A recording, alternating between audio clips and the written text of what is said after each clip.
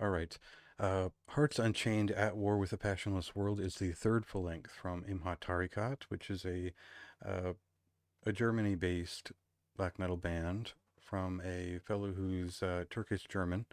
And each recording from this artist has been fairly consistent. The first EP slash demo was certainly different because the vocals were garbled and full of effects.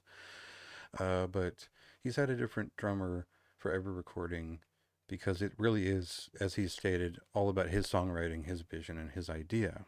And, you know, the thing to say about it is that uh, this is music that is meant to convey emotion. It's from someone who connected with heavy metal and black metal in general because it was a vehicle to unlock that part of himself. And it's very clear that it was somewhere between uh, 2015 and 2019 that he hit not only a professional standard but the ability to be very expressive through both studio tricks for like vocal effects and things like that, and strong melodic black metal guitar playing, which does take a back seat in terms of profundity that you would find in the classics, but it still helps to the vehicle of the vocals sort of project a lot of charisma.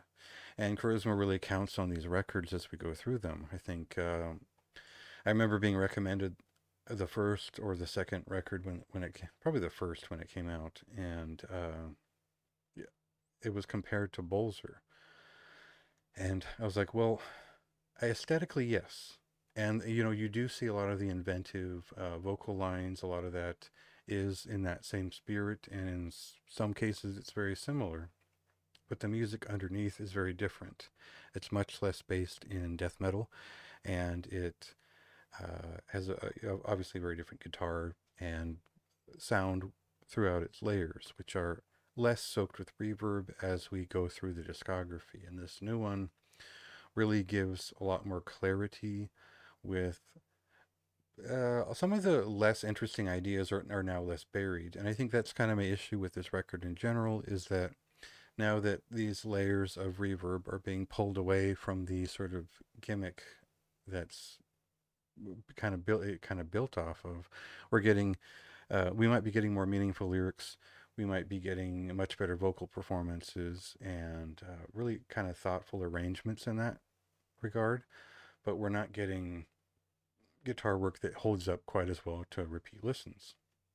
And I feel like the band begins to run out of ideas along those original lines when we start to hear post-punk influenced songs like Streams of Power, Canavar, which I don't inherently dislike, and I understand that fits quite well with where German black metal is going and has gone and will be going. But it feels like a obvious addition to a sound that could go kind of anywhere with the charisma that it has to throw around. And instead of going for dynamic, it just goes for a different mood, which doesn't really fit the whole conversation as it's been presented throughout. So that the second half of this album is a little bit lacking in consistency. It feels like it's interrupted for the sake of kind of like a commercial idea, but it's a very small gripe and a very good melodic black metal record. And I think fans of like Kawada and uh, I mean, the vocal effect should remind a lot of people of classic Alchemist records, especially when we get to the post-punk influenced song, because that is the direction Alchemist went in the uh, early 2000s. So there's a lot to like about this album, and it isn't necessarily that they've got all the riffs in the world or that uh, the drumming is particularly inspired. It's more that uh, the charisma, the message, the lyrics, and the idea impresses with each successive album. And I feel like they've kind of leveled out with this one. This is more like this is the signature of the band. This is what they want to do, and this is kind of the foundation solidified. And now that it's time to experiment a little bit, I'm not as interested. But I think that this is a great cap for that first those formative years, which is more or less 3 albums in 3 years. And I find that very impressive. And I found this record as, passionate as you would expect with that album title. So I definitely recommend it. It is a high recommendation for me.